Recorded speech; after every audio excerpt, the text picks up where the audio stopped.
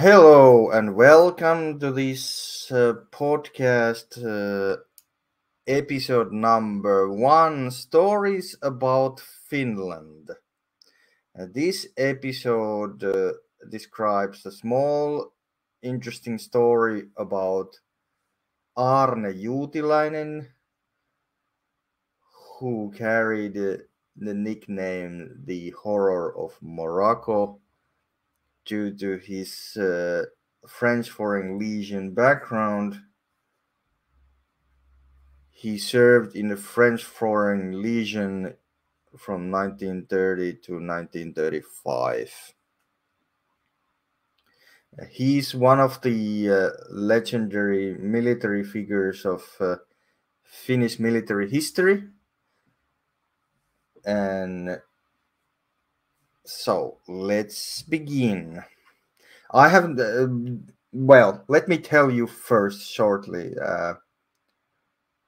why I am doing this in English. During the last year also, I have noticed that there's increasing interest of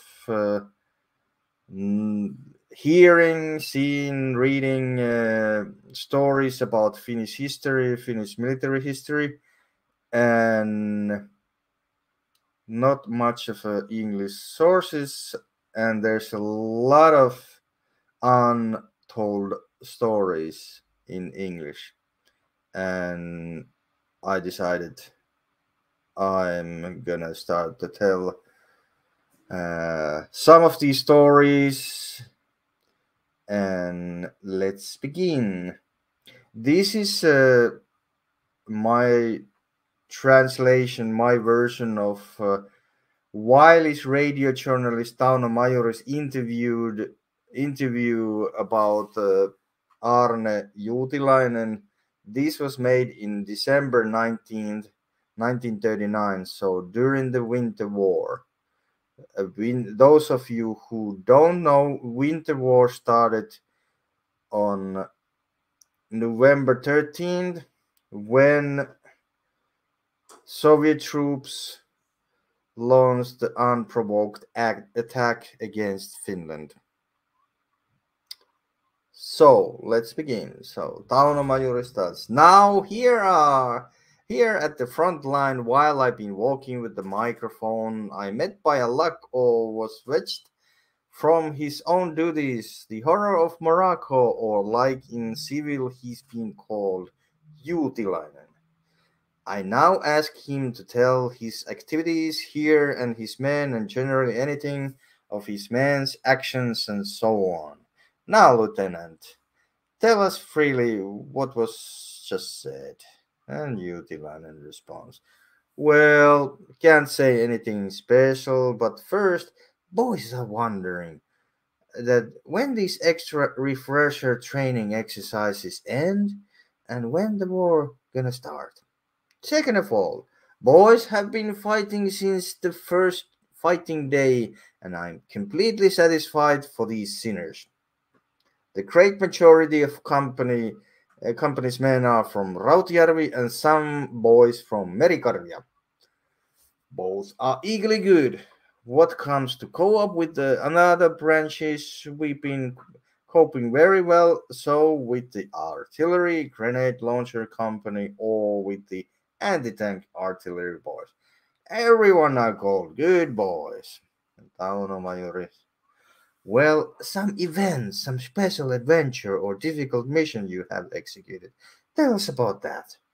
Juutilainen responds, well, there hasn't been anything difficult or something strange, but it made a bit laugh when, was it on 14th, when we destroyed 5 attack tanks, when one stopped, boys, 3 of them went to scratch the tank from the hatch with the bayonets, and Ruskies tried to hang on the hatch, trying to keep it closed. When boys took off the bayonets, Ruskies opened up the hatch a bit and threw a hand grenade. They managed to throw the fourth, but when they tried peek the 5th time, the boys threw a grenade inside the tank in exchange. But the Ruskies didn't throw any more. Taunomari, yaha, yaha.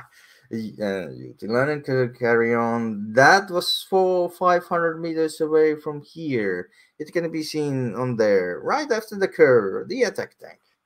And Taunomayuri says, yeah, yeah. So I was just asking about your artillery hunting trips.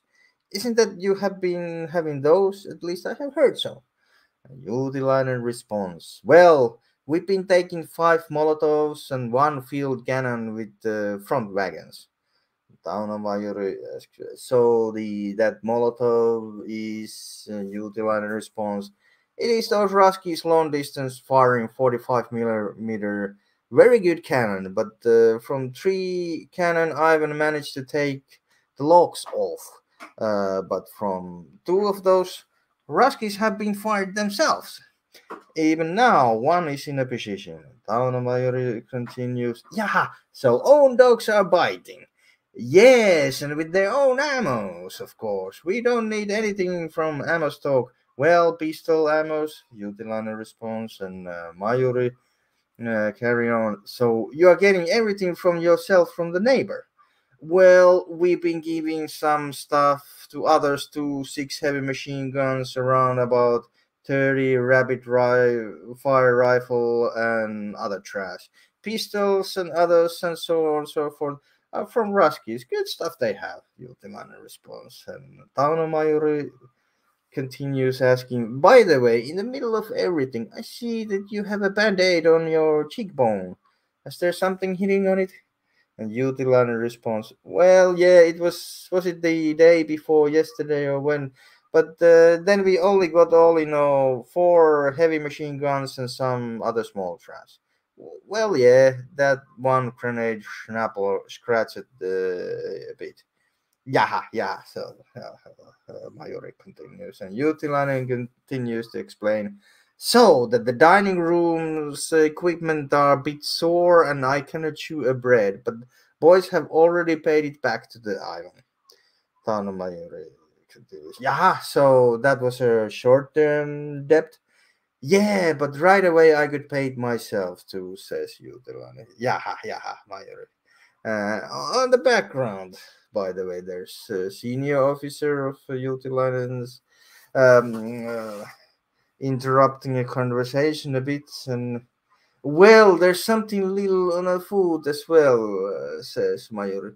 Utilainen says, yeah, but because Ivan gave a good fur coat, so have to have the same type of slipper too.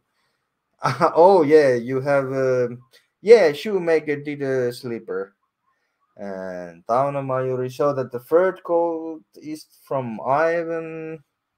Yeah, so that the fashion Tauno Mayuri tries to continue, but the Juutilainen intro was a bad luck. They only had 2 of these in the entire company. They gave both of them for us, and they gave us 3 heavy machine guns and 2 cannons at the same time.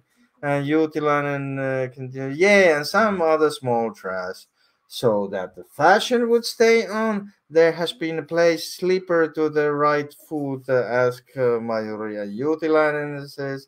Do the right foot sleeper so it is equally looking with the fur coat when others admiring the fur coat? And Matauno Majori says, I think there Utilainen's superior officer saying, admitting that there's a little wound in the foot. And Utilainen says, well, yeah, I think there's 2, but they're very small ones. And yeah, so they don't last long. So, and Utilainen says, yeah, but I have rocking chair in a tent which we place on top of the hill, and I have a sniper rifle. So it ends well. uh, Tauno Mayuri continues, yeah, so Lieutenant is sitting on his rocking chair on a hill, and Juutilainen interrupts again. No, I haven't been there yet, but there it is there. If there's a hard situation coming and boys need help, if there's a rush, it is now in a tent and just need to move 10 meters and it's on a hill. Boys will put it on stand. So that was about it. Sorry, there was a little interruption by my daughter, so forgive me. So this little interview describes a bit of Juutilainen's style and attitude and courage.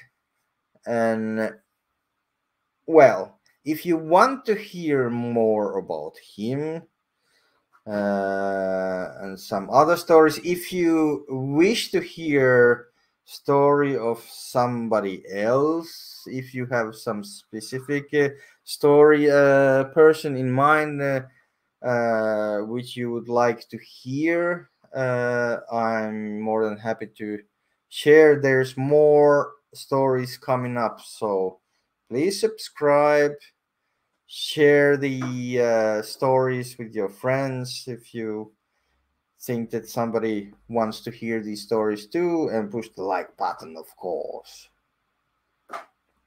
So let me wrap this episode by saying, through the gray rock we go, no matter what. We will continue the stories. Stay tuned.